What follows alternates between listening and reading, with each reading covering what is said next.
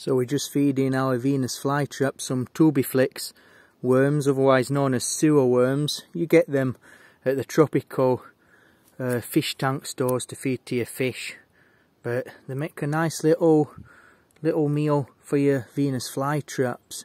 So we're just going to pop, oh that might be a little bit too big for that one.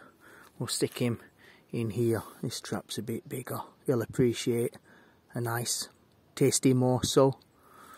And because the Tubifex worms are not alive, we have to close the trap and stimulate the little hairs that are inside. When the prey is alive, you see, it would keep touching these trigger hairs you see here and stimulate the trap to keep shutting.